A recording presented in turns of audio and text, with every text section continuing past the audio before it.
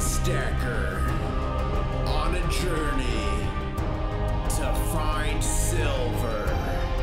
International Stacker. What's up, guys? International Stacker here, traveling. I just went by LCS, and today's my brother-in-law's birthday, or one of theirs. So I went by LCS. I got some silver. So I got these for a pretty decent price. Pretty much the same as you'd get on Provident, but they're mercury dimes, so it's nice. They're all in really good shape. They let me hand pick them. I went to an LCS once before, and they're like, oh, you just have to get what we give you. You can't pick them. I was like, no thanks. Got some quarters. I got this circulated barber quarter that I was going to give him as part of his birthday present. I got these two heavily circulated barber halves, but they're in okay shape, and I got them for a good deal. I got this Onza for only $2 over spot. That was good. And I got this Panda 2015 for only $2 over spot. I thought that was pretty good. Yeah.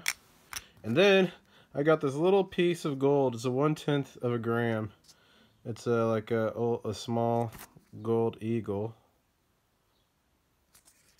And I'm gonna give that as part of his birthday present. It was only $5, but now I can say I gave him gold and say he owes me on my birthday. So I think I'm gonna give him this. And I think I'll give him one of the barber halves. So I will give him this one.